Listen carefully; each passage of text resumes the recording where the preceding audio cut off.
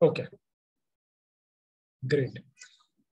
તો બેઝિકલી કેવું motor controller જે આપણે કહીએ કે આ મોટર ડ્રાઈવ છે, તો બેઝિકલી એની અંદરના શું કમ્પોનન્ટ્સ છે કે એમાં શું પાર્ટ્સ છે એ બેઝિકલી આપણે મેઇન જોઈશું. મેઇનલી આપણે જે વાત કરી રહ્યા છે આજે, that is mainly with the relation with the BLDC motor or the PMSM motor that are majorly used for electric vehicle applications. Right? હવે ઇલેક્ટ્રિક વેહિકલ એપ્લિકેશન્સ એટલે બેટરીથી ઓપરેટેડ વ્હીકલ્સ. બેટરી મીન્સ કે it is a DC voltage, right? પણ આપણી જે motors છે that is AC motor, કારણ કે it's a three phase motor. તો એ થ્રી ફેઝ મોટર છે અને આપણી પાસે ઇનપુટ જે છે that is ડીસી ટાઈપ. તો આપણે બેઝિકલી શું કરવું પડશે કે ડીસી ઇનપુટ છે અને આઉટપુટમાં આપણને એસી જોઈએ છે, તો ડીસી ટુ એસી કન્વર્ઝન કરવું પડશે, right? And that conversion basically is done with the help of inverter. ઇન્વર્ટરનું કામ જ એ છે કે એ ડીસી થી એસી માં કન્વર્ઝન કરે. Correct? So inverter is one of the major part inside a motor drive. Second thing, હવે ઇન્વર્ટર છે તો ઇન્વર્ટર કોનાથી ચાલે? એની અંદર સ્વિચીસ હોય, મેઇનલી મોસ્ફેટ સ્વિચ હોય ઓર ટ્રાન્ઝિસ્ટર હોય કે આઈજીબીટીસ હોય, રાઈટ? તો એ બધા મોસ્ફેટ હોય કે ટ્રાન્ઝિસ્ટર હોય કે આઈજીબીટીસ હોય, એને આપણે ક્યારે ટર્ન ઓન ને ટર્ન ઓફ કરવા, that basically is done with the help of gate signal. MOSFET માં ગેટ સિગ્નલ હોય, એ ગેટ સિગ્નલ ને આપણે ઓન ઓફ કરશું તો એ રીતે આપણું MOSFET ઓન અને ઓફ થયા કરશે. હવે એ ગેટ સિગ્નલ પર આપણે શું આપવું પડે? we basically need to give a PWM signal. એટલે આપણે એના માટે PWM જનરેશન કરવું પડશે, right? That PWM generation normally takes place either from a microcontroller or a application specific IC for the motor controller, right?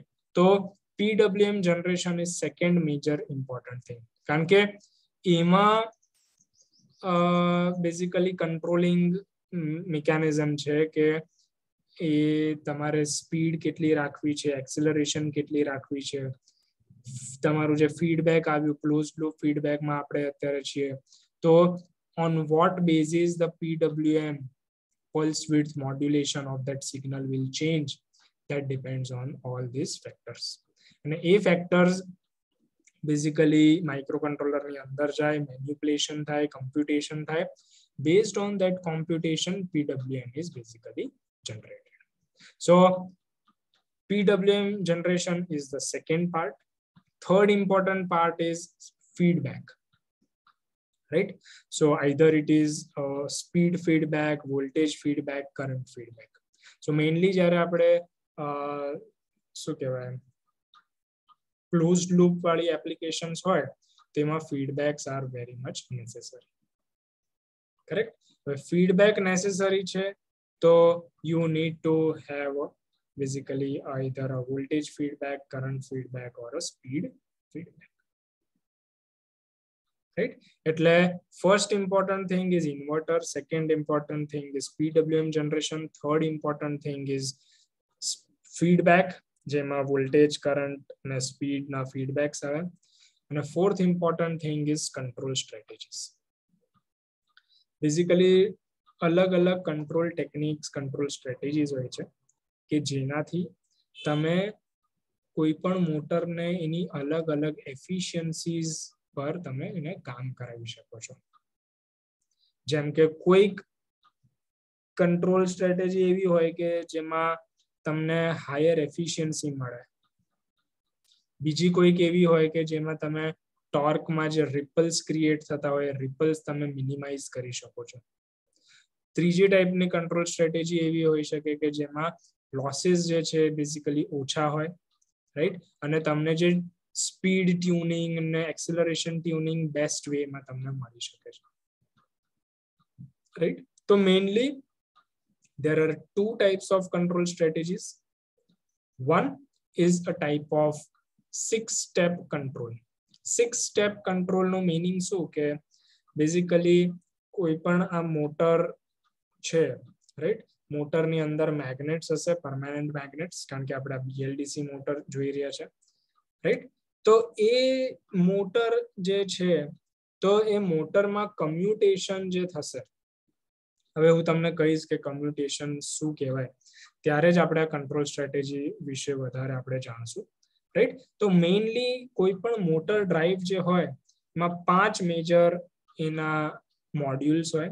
One is inverter, second is PWM generation, speed feedback, voltage current feedback and its control strategies. Right? તો આપણે દરેક module જે છે એને થોડું ડિટેલમાં check કરશું અને આપણે આગળ હવે જોઈએ કે આગળ શું છે. તો મેઇનલી હવે આપણે બીએલડીસી મોટરથી સ્ટાર્ટ કરીએ. તો બીએલડીસી motor, it's a type of DC motor or a AC motor? Anyone is aware? Sorry? AC motor. AC motor કઈ રીતે થઈ? એના બેઝિકલી ફૂલ ફોર્મ તો બ્રશલેસ DC મોટર એવી રીતનું લખીને આવે છે.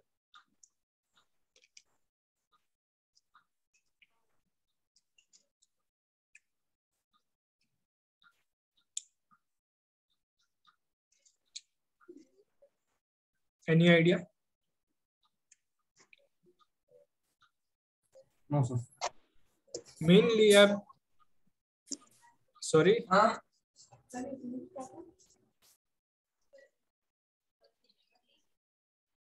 Okay. Mainly a BLDC મોટરમાં શું હોય? It's a brushless DC motor. એક ટાઈપની DC મોટર જ છે પણ એમાં બ્રશિસ ના હોય. બ્રશિસ જે મોટરમાં હોય બેઝિકલી શેના માટે હોય? કોમ્યુટેશન કરવા માટે. પણ અહીંયા આપણે ઇલેક્ટ્રોનિક સ્વિચીસ વાપરીએ છીએ કોમ્યુટેશન કરવા માટે. કોમ્યુટેશનનો મીનિંગ શું કે એક વાઇન્ડિંગને એનર્જાઇઝ કરવાની, બીજા વાઇન્ડિંગને ડી એનર્જાઇઝ કરવાની, અને આખી જે સિક્વન્સ એક પછી એક જે એનર્જાઇઝિંગ ડી એનર્જાઇઝિંગ થાય એને આપણે બેઝિકલી કોમ્યુટેશન કહીએ રાઈટ. આ કેસમાં બીએલડીસી મોટર્સમાં a commutation takes place with the help of electronic switches like either MOSFET, transistors or IGBTs. Right? હવે BLDC મોટર જ્યારે તમે એનો શાફ્ટ ને રોટેટ કરો અને તમે એના જે 3 છેડા હોય 3 ફેઝીસના એના કોઈ પણ 2 ફેઝ વચ્ચે સપોઝ ક્યારેક ઓસિલોસ્કોપ થી તમે એ સિગ્નલને તમે ટ્રેસ કરો તો તમે જોશો કે એનું જે બેક EMF જે છે ને, back EMF is a type of trapezoidal shape. Trapezoidal shape કેવો હોય? બધાને ટ્રેપેઝોઇડ ખબર છે? ટ્રેપેઝોઇડ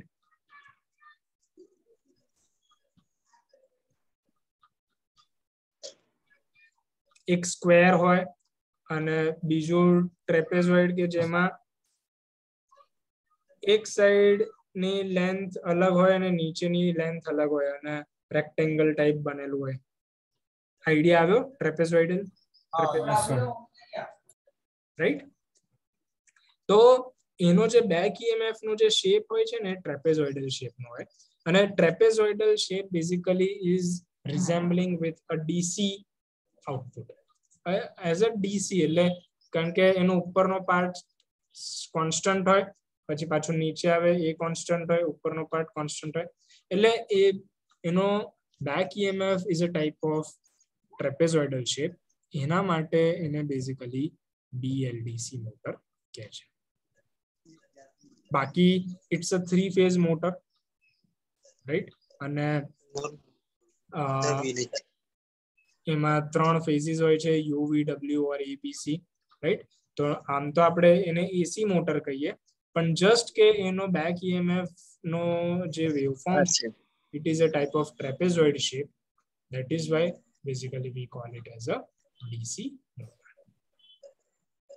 તો હવે આ BLDC મોટર જે છે એની અંદર એક રોટર હોય રોટરની અંદર બેઝિકલી મેગ્નેટ્સ હોય, રાઈટ, અને એના across rotor is the part that moves basically, અને એના અક્રોસ બેઝિકલી સ્ટેટર હોય. એ સ્ટેટરની ઉપર કોપરનું વાઇન્ડિંગ થયેલું હોય અને 3 ફેઝિસ બેઝિકલી બહાર નીકળે. હવે એ 3 ફેઝિસ પર આપણે વોલ્ટેજ આપવાનો અને એનું કન્ટિન્યુઅસલી એના સિક્વન્સ પ્રમાણે એનું કોમ્યુટેશન કરાવવાનું ટુ મેક શ્યોર કે એનર્જાઇઝ થાય, ડીએનર્જાઇઝ થાય, એનર્જાઇઝ, ડીએનર્જાઇઝ, એ રીતે અંદરનું રોટર બેઝિકલી કન્ટિન્યુઅસલી રોટેટ થયા કરે. અને એનું જે કંટ્રોલિંગ છે that is done by the inverter, કારણ કે એના માટે ઇન્વર્ટર જોઈએ. ઇન્વર્ટરને કંટ્રોલ કરવા માટે PWM જનરેટ કરાવવું પડે અને એ PWM જનરેટ થાય બેઝિકલી માઇક્રો કંટ્રોલરમાં.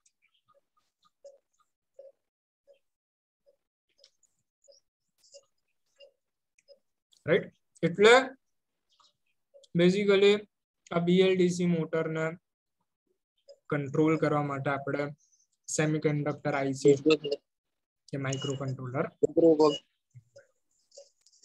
સીધો કરવો.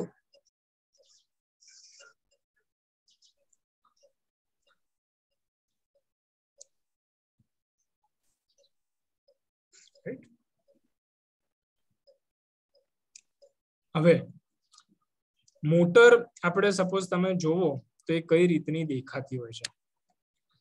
આ એક મોટર છે બેઝિકલી. આ ગ્રે કલરનું જે અંદરનો ડિસ્ક જેવું તમને દેખાઈ રહ્યું છે, બેઝિકલી આ આપણે છે ને ટોપ વ્યૂ જોઈ રહ્યા છે કે અંદરથી મોટર કઈ રીતની દેખાઈ રહી છે, right.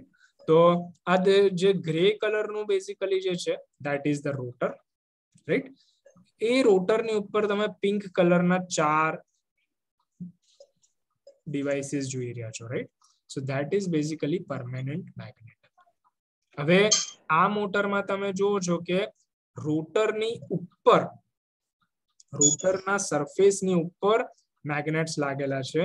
So that is why we call it as a surface mount PMSM motor,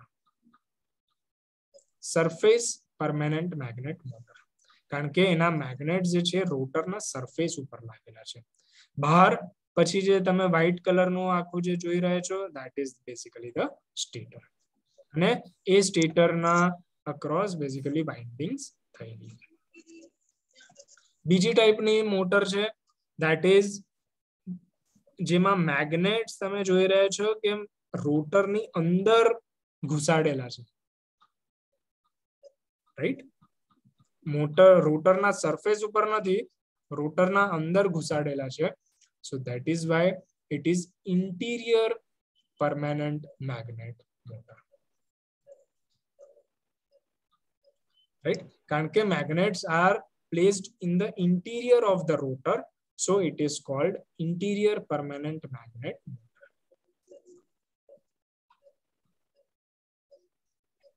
Any doubts? A BLDC motors na type thaya based on its construction કે મેગ્નેટ્સ ક્યાં લાગેલા છે, સરફેસ પર લાગેલા છે કે અંદર મેગ્નેટ્સ ની એટલે રોટરની અંદર લાગેલા છે. So that is basically one method of differentiating the different types of motors. હવે આમાં તમે જોશો કે રોટર અંદર છે તો અંદરનો પાર્ટ બેઝિકલી મૂવ થશે, બહારનો પાર્ટ જે સ્ટેટર છે that will remain constant. આ એક ટાઈપની મોટર થઈ કે જેમાં શાફ્ટ બહાર નીકળે અને શાફ્ટ બેઝિકલી રોટેટ થાય. બીજી ટાઈપની મોટર છે, આને આપણે એક ટાઈપનું ઇન રનર મોટર કહેવાય, કારણ કે અંદરનો પાર્ટ મૂવ થાય છે. So it is called in runner motor. તમે કોઈ ઇલેક્ટ્રિક સાયકલની મોટર જોઈ હોય તો એમાં તમે જોશો કે એનો જે શાફ્ટ હોય ધેટ ઇઝ ફિક્સ્ડ, પણ એનો જે આઉટર એરિયા હોય છે, આઉટર એનું જે મિકેનિઝમ હોય છે એ મૂવ થતું હોય છે. That is called basically out runner motor, કારણ કે એમાં બહારનો પાર્ટ મૂવ થાય છે, shaft is basically fixed.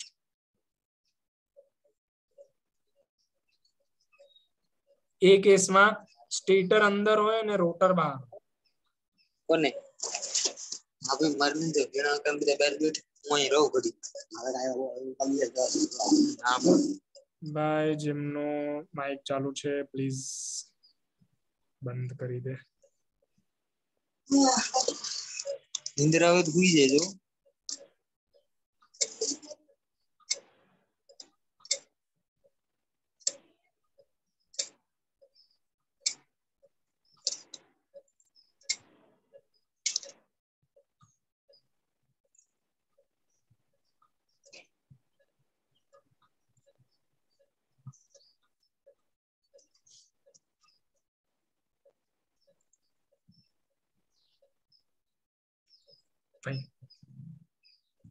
Right.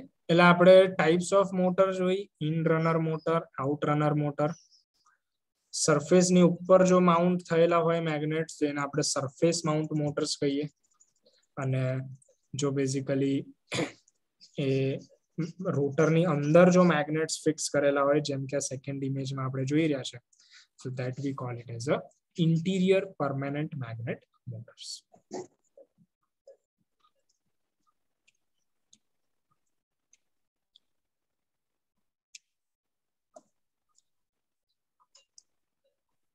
હવે ભાઈ કોનો અવાજ આવે છે? જે હોય પોતાની જાતે મ્યુટ કર દો ને. ના હું આખરી જઈ આવ્યો.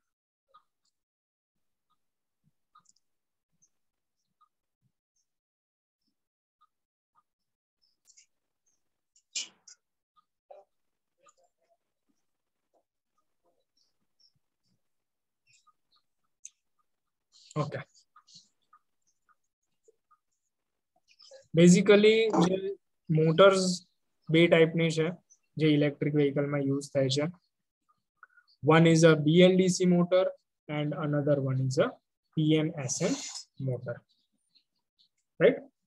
હવે એ બેમાં આપણે કમ્પેરિઝન કરીએ તો મેઇન ડિફરન્સીસ શું છે? આમ જોવા જઈએ ને તો કન્સ્ટ્રક્શન વાઇઝ બહુ વધારે ડિફરન્સ નથી હોતો. It's almost similar. રાઈટ. પણ એ બેને આપણે કઈ રીતે ડિફરન્શિએટ કરશું? ફર્સ્ટ ડિફરન્શિએશન એ છે કે BLDC માં આપણે બેઝિકલી એક ટાઈપનો ડીસી કરંટ આપણે સપ્લાય કરીએ. જે મેં કીધેલું કે એમાં ટ્રેપેઝોઇડલ શેપનો એનો બેક EMF હોય છે. તો એને બેઝિકલી આપણે એમ કહીએ કે ડીસી કરંટ આપણે એમાં ફીડ કરી રહ્યા છે. while in case of a PMSM motor આપણે સાઇનોસોઇડલ વેવફોર્મ વાળો પાવર આપણે PMSM મોટરમાં મૂકીએ. એની જે બેક EMF હોય છે it is a type of sinusoidal waveform PMSM મોટરમાં. BLDC મોટરમાં બેક EMF ટ્રેપેઝોઇડલ, PMSM માં it's a sinusoidal back EMF. હવે એનું કંટ્રોલિંગ તો એનું BLDC નું જે સ્ટેટર ફ્લક્સ પોઝિશન નું જે હોય છે કમ્યુટેશન occurs at every 60 degrees. એટલે 60 ડિગ્રીઝ માટે એનું સ્ટેટર ફ્લક્સ રિમેન્સ કોન્સ્ટન્ટ. પછી નેક્સ્ટ 60 ડિગ્રી માં ચેન્જ થાય. નેક્સ્ટ 60 ડિગ્રી 60 ટોટલ 360 ડિગ્રીઝ હોય એક રોટેશનમાં. તો 6 વખત એનું સ્ટેટર ફ્લક્સ ની પોઝિશન ચેન્જ થાય. while in case of PMSM motor it is continuous flux changing. કારણ કે એમાં સાઇન વેવ હોય છે એટલે કન્ટિન્યુઅસલી ત્રણેય ફેઝ કામ કરતા હોય છે. રાઈટ. ટુ મેક શ્યોર કે એનો જે ફ્લક્સ ની પોઝિશન છે એ કન્ટિન્યુઅસલી વેરી થતી રહે. જ્યારે BLDC મોટરમાં 60 ડિગ્રી માટે એની ફ્લક્સ ની પોઝિશન રિમેન્સ ધ સેમ. પણ એ જ વસ્તુ PMSM મોટરમાં every degree it basically changes. Continuously the stator flux position changes. જેનાથી આની જે એફિશિયન્સી છે, આની જે કંટ્રોલેબિલિટી છે એ PMSM મોટર્સમાં વધારે સારી હોય છે as compared to the BLDC motors. BLDC મોટર્સમાં at a time ખાલી બે જ ફેઝ એક્ટિવ હોય, કારણ કે આપણે ડીસી કરંટ આપીએ છીએ અને ડીસી માં તમને ખબર છે કે આઈધર પ્લસ હોય ને માઇનસ હોય DC. In case of a પીએમએસએમ motor, કારણ કે એનું બેક EMF સાઇનોસોઇડલ છે, all the three phases are on instantaneously. Right? BLDC મોટર્સમાં કારણ કે એનું કોમ્યુટેશન એવરી 60 ડિગ્રીઝ જ થાય, સો એમાં ટોર્ક રિપલ્સ આવવાની શક્યતા પૂરેપૂરી છે. જ્યારે કોમ્યુટેશન જે થાય એક એનર્જાઇઝિંગ માંથી બીજા એ ફેઝમાં જ્યારે જાય તો એ જે ટ્રાન્ઝિશન પીરિયડ જે હોય ત્યારે ટોર્કમાં રિપલ્સ બેઝિકલી જણાતા હોય છે. બટ આમાં પીએમએસએમ મોટરમાં as it is continuously changing, commutation is continuous, so no torque ripple is observed during the commutation. કારણ કે આનું તો commutation continuously basically it changes. Correct? Now low order current harmonics in the audible range.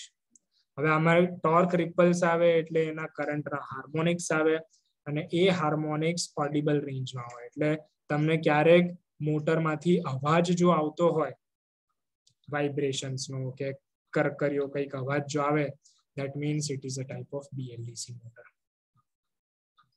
In case of sinusoidal excitation A harmonics એકદમ minimum હોય અને તમને એના નોઇઝીસ audible રેન્જમાં બેઝિકલી ન આવે.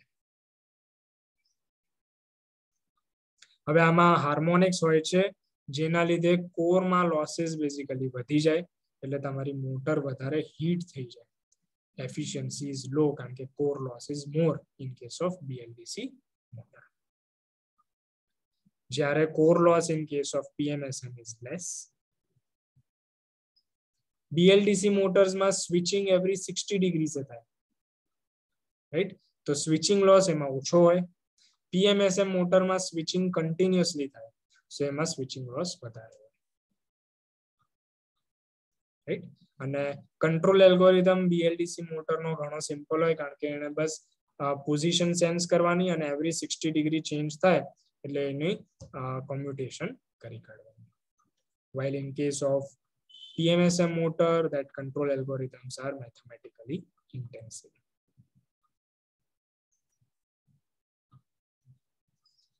Any doubts, any questions to anyone? આ બધી મોટર્સ નું જે બહુ ઇમ્પોર્ટન્ટ છે, તમે જ્યારે એકચ્યુઅલમાં જોશો ને તો તમને આ બધા જે ડિફરન્સીસ મેં તમને કીધા ને તમને એકચ્યુઅલમાં દેખાશે કે હા આમાં તો નોઇઝ આવે છે, આમાં નથી આવતો. પછી આનું તમને હું એ બતાડીશ એનું વેવ ફોર્મ કે આ તો સાઇનોસોઇડલ છે અને ટ્રેપેઝોઇડલ છે. તો જે છે એ બેઝિકલી ડિરેક્ટલી મેં તમને બતાડેલું છે.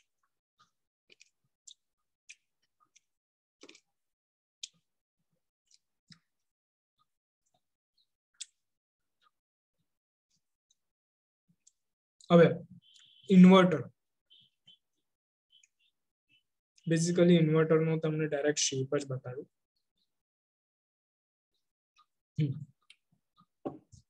આ એક ટાઈપનું બેઝિકલી ઇન્વર્ટર છે. તમને અહીંયા 6 સ્વિચીસ દેખાતી હશે, QUH, QUL, QVH, QVL, QWH, QWL. એટલે 3 ફેઝિસ છે, U, V અને W, અને એનો હાઈ અને લો, high low, high low. Input side તમે જોશો તો it's a DC input, VDD plus and minus. So DC input હોય, રાઈટ? અને આ 6 સ્વિચીસ હોય which basically converts the DC voltage into an AC voltage. કારણ કે DC to 3 phase AC માં કન્વર્ટ કરે છે. તમે જોશો તો આ જે વચ્ચેનો પાર્ટ છે QUH અને UL ના વચ્ચેનો, ત્યાંથી એક ફેઝ નીકળે છે, બીજો ફેઝ VH અને VL માંથી નીકળે છે, અને ત્રીજો ફેઝ WH અને WL માંથી નીકળે છે, જે સીધા મોટરના 3 ફેઝિસમાં જાય છે, right? So this is one of the simplest image of a inverter જે DC to AC કન્વર્ઝન કરે છે. હવે એમાં તમે કઈ રીતે PWM જનરેટ કરો છો તમે 60 ડિગ્રીઝે કમ્યુટેશન કરો છો કે કન્ટિન્યુઅસલી એનું કમ્યુટેશન કરો છો, that depends on your control algorithm. It has nothing to do with the hardware of the motor controller. Hardware will remain the same. Just તમે એમાં કઈ કંટ્રોલ સ્ટ્રેટેજી અપનાવો છો, right? That would basically change. Inverter, હવે આપણે એનું ઇન્વર્ટરનો થોડી theory જોઈ લઈએ.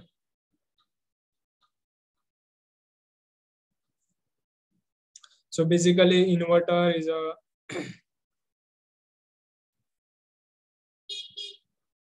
semiconductor based power converter. આપણે જોયા 6 સેમિકન્ડક્ટર ઇલેક્ટ્રોનિક ડિવાઇસીસ હતા, જેને આપણે મોસ્ફેટ્સ કહીએ કે IGBTs કે ટ્રાન્ઝિસ્ટર. એ ત્રણમાંથી તમારે જે વાપરવું હોય વાપરી શકો based on the voltage levels, right?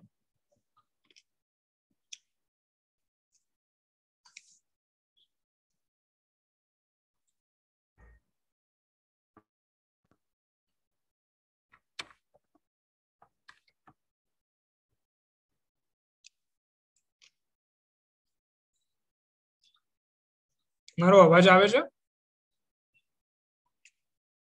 Yes, sir. Okay. So basically inverter નું કામ શું છે? Converting from DC two AC, correct? Normally AC to DC થાય, DC to AC conversion with the help of controllable frequency and voltage inverter. It can change the phase and frequency of the motor drive currents according to the rotor position and therefore provides the high drive efficiency and smooth motor rotation with little vibration at low to high RPM. એટલે આ basically inverter નું કામ હોય છે, જે મેં તમને પેલો સર્કિટ બતાવી એમાં એ નોર્મલી યુઝ થતો હોય છે.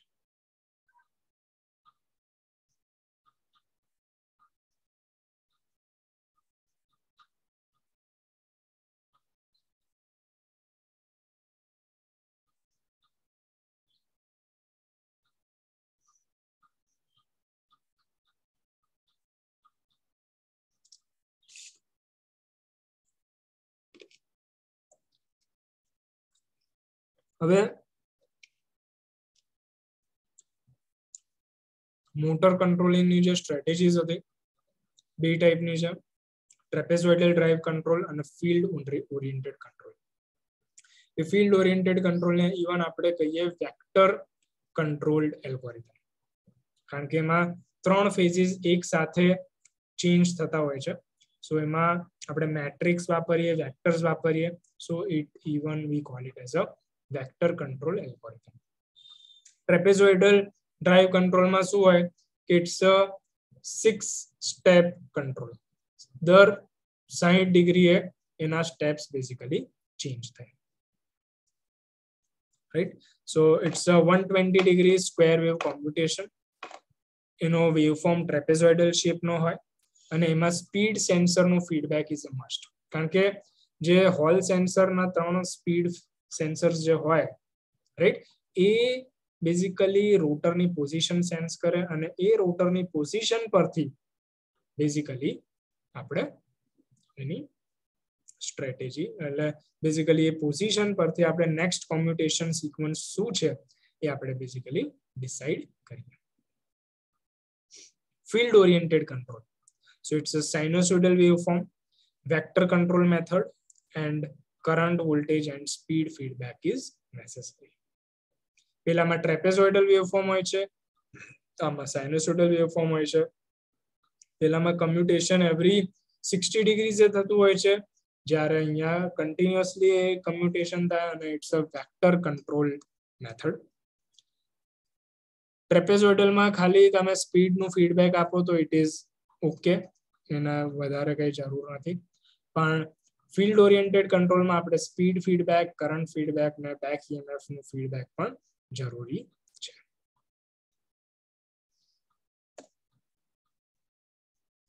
Next is the trapezoidal motor control strategy. So it's a open loop type, closed loop type. આપણે એ બે જોઈ. કે ઓપન લૂપ ટાઈપમાં શું હોય કે એમાં આપણે કોઈ ફીડબેક નથી આપતા, જસ્ટ આપણે સેટ પોઈન્ટ આપી દઈએ પછી એના પ્રમાણે બેઝિકલી રન થયા કરે. It doesn't check weather exact that speed is attained or it is not attained, right? તો એમાં ડાયરેક્ટ આઈસી વાપરી શકો છો. It is easy to implement and it is a cheaper solution, પણ એમાં સ્પીડ રેગ્યુલેશન પોસિબલ નથી. In case of closed loop system, it is a complex execution, right? Microcontroller or ASIC required for execution. Microcontroller જોઈએ કારણ કે તમારે feedback લેવાના છે, ફીડબેકનું computation કરવાનું છે, કેલ્ક્યુલેશન કરવાનું છે, અને based on that calculation you have to create or generate the PWMs, pulse width મોડ્યુલેશનના signals generate કરવા પડશે, જે બેઝિકલી મોટરના ઇન્વર્ટરમાં બેઝિકલી આપણે ઇનપુટ કરશું, which will be fed into the motor. તમે આનાથી precise speed regulation, torque regulation is possible. Precisely તમે કરી શકો છો.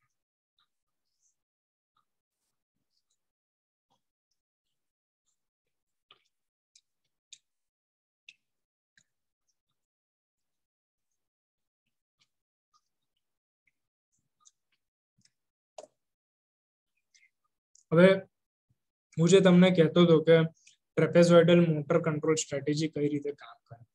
હવે વચ્ચે તમે જે જોઈ રહ્યો છો બે બોલ જે ફરે છે, એક રેડ કલરનો અને એક બ્લુ કલરનો, right? Basically those are the મેગ્નેટ્સ, right? જે રોટર ના ઉપર લાગેલા છે અને અંદર એ બેઝિકલી ફરેલા છે, અને જે બહાર છે ધેટ ઇઝ ધ સ્ટેટર, જ્યાં A B C જે છે that are the 3 phases of the stator. હવે એ અંદરના પરમેનન્ટ મેગ્નેટ્સ છે અને બહારના A B અને C જે છે સ્ટેટરમાં, that are basically electromagnets. Basically they act as electromagnets કારણ કે એમાં આપણે કરંટ આપીએ છીએ અને એ કરંટ જ્યારે આપણે આપીએ છીએ તો એમાં મેગ્નેટિઝમ પ્રોડ્યુસ થાય, so that is why we call it as electromagnets. હવે અંદરના પરમેનન્ટ મેગ્નેટ્સ છે અને બહારના ઇટ વર્ક્સ એઝ અ ઇલેક્ટ્રોમેગ્નેટ્સ. તો આમાં થઈ શું રહ્યું છે તમે જુઓ, એક જગ્યાએથી રિપલ્શન થાય છે, ધક્કો વાગે છે, બીજી બાજુ એટ્રેક્શન થાય છે. જો સી માંથી ધક્કો વાગે છે, એ બાજુ એટ્રેક્ટ થાય છે, બી થી ધક્કો વાગે છે, સી બાજુ એટ્રેક્ટ થાય છે, રાઈટ? એટલે કન્ટિન્યુઅસલી આ એ બી અને સી ઉપર તમે જોઈ રહ્યા છો કે એનું એનર્જાઇઝિંગ બેઝિકલી ચેન્જ થઈ રહ્યું છે. અત્યારે જો એ અને સી ચાલુ તો, અત્યારે બી અને સી ચાલુ છે, એ બંધ છે. અત્યારે એ અને બી ચાલુ છે, સી બંધ છે, કારણ કે આપણે વાત કરી આગળ કે only 2 phases are active at a time, third phase is always off. હવે આમાં એ અને બી ચાલુ છે તો સી ઓફ છે,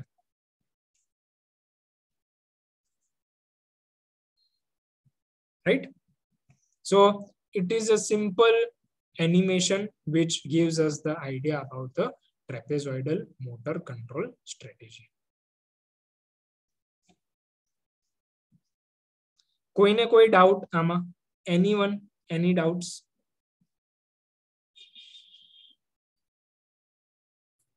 No, sir.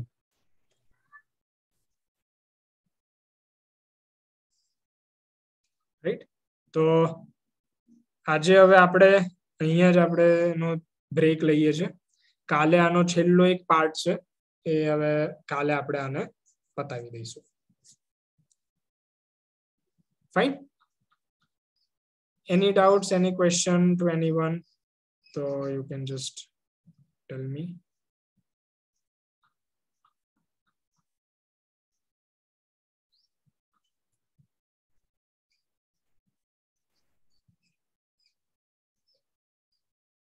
No doubt, sir.